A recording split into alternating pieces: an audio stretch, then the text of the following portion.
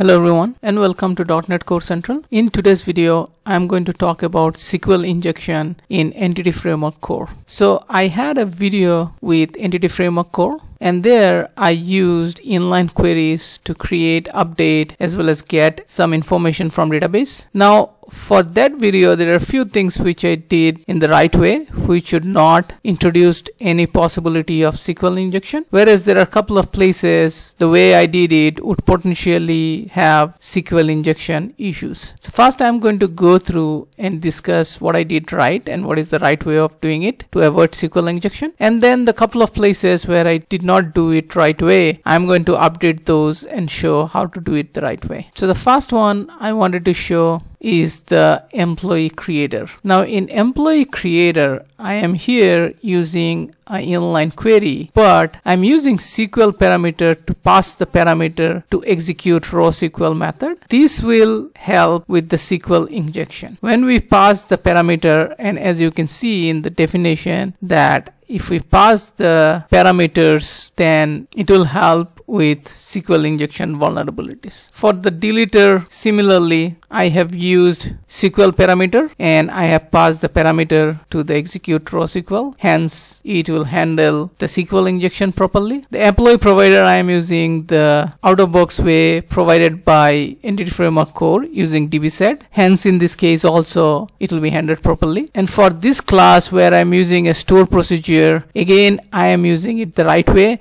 Though, as you can see here, I am not passing SQL parameter, but I am using the overload to pass the parameter into from raw SQL. And what Entity Framework does is when this overload is used, it converts the parameter passed here into DB parameter. Hence, the SQL injection will be avoided. Now I'm going to show where I did it wrong. The first place where I did it wrong is here. As you can see, for ID, I am passing SQL parameter, which is the right way. Whereas for first name, I am doing a string interpolation. So there is every possibility of introducing SQL injection in this case. The next place where I did not do it right is where I did the inline query to get an employee. As you can see here, I am using again string interpolation, which can potentially introduce SQL injection. I'm going to now go ahead and fix both of these. So first let's fix the inline query for get. Now this is a very quick fix. What I'm going to do is just going to go ahead and change this implementation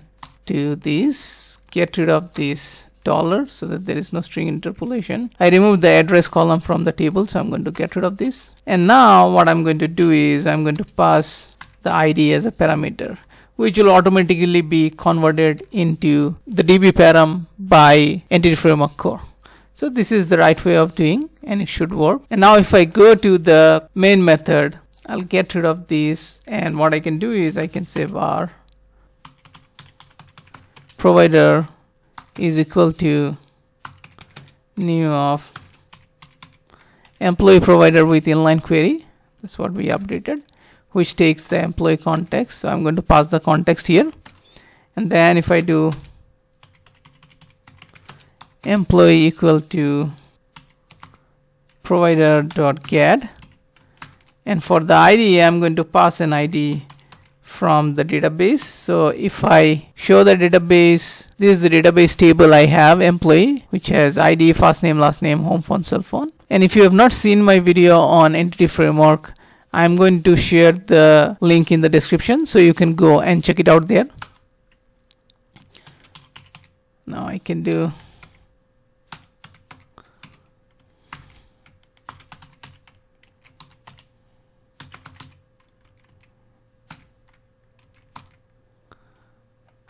I'm just going to install the latest version of Newtonsoft.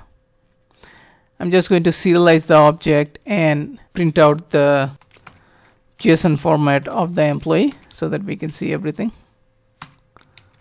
So now I'm just going to run this project, and if I run it, I can see the ID, first name, last name, home phone, cell phone, everything as expected.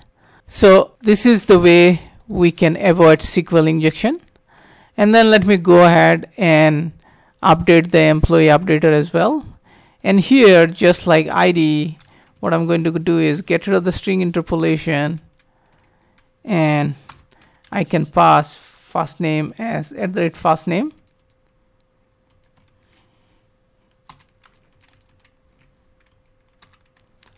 And here I can have a array of SQL parameters. First one is ID, and the second one will be the first name, and this will make sure that we don't have any potential of SQL injection.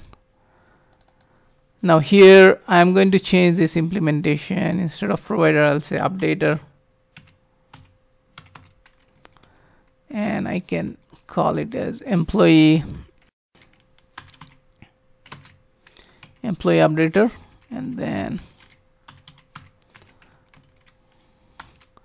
update, and it changes the first name, and I can say new first name, and this is for this ID. So from some other name it will be new first name, and it's a void, so we don't have to do anything. And I don't need this, so I'm just going to run it. I have to fix this here. I don't need the single quotation, it was a leftover. So now the code is executed, and if I go to the database and execute, I can see the new first name showing up here as expected. Now let's try out sending a query which would potentially cause some damages. So we can say, just say name, and then we can terminate the query, and then we can say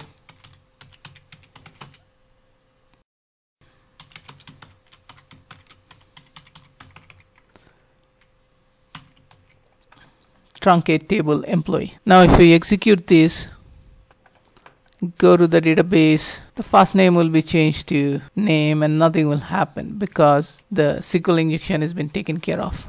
But if I just go ahead and change the code back, let's go and change the updater. But before I change the updater, let's put a comment here so that anything after this truncate table will be commented out, because here we have a where ID is equal to ID. We don't want that to be executed. So let's change this back to what it was.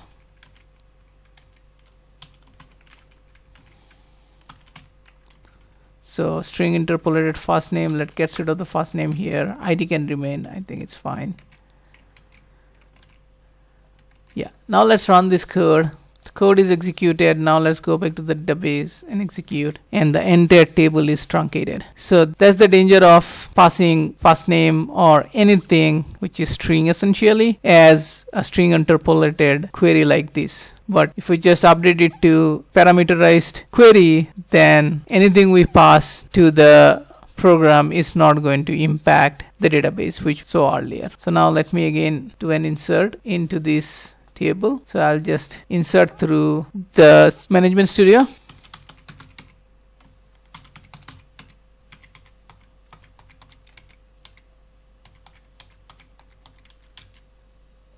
So we created an employee now. The employee ID is back to 1. Now if I go back here, I say 1 and again try to execute the same query. The name will be updated to name and then the truncate statement, and the table will be intact, and that's what happens. So that's all I wanted to cover today. This was very important as I missed a couple of very important points during my previous video, and I wanted to make sure that it doesn't create any confusion. If you like this video, please give me a thumbs up, and if you are new to my channel and if you think you are going to get value out of my channel, please subscribe to my channel. Thanks so much for watching this video.